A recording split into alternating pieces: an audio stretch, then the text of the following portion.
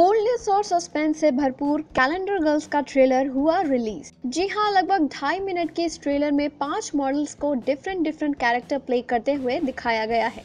साथ ही सभी मॉडल्स का ड्रीम होता है टू बिकम कैलेंडर गर्ल्स।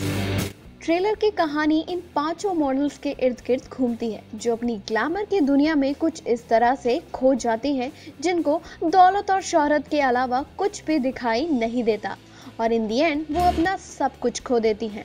हालांकि ट्रेलर में कुछ चीज़ों को सस्पेंस में भी रखा गया है और साथ ही साथ इस फिल्म में काफ़ी बोल्ड सीन्स भी दिखाए गए हैं।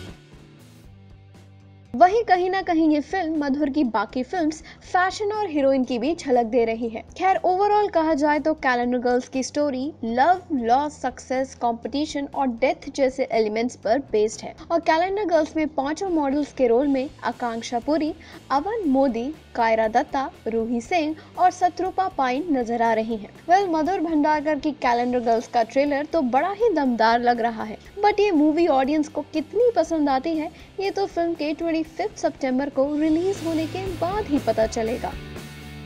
बॉलीवुड की लेटेस्ट गपशप, न्यूज और स्कूप के लिए सब्सक्राइब आवर चैनल नाउ।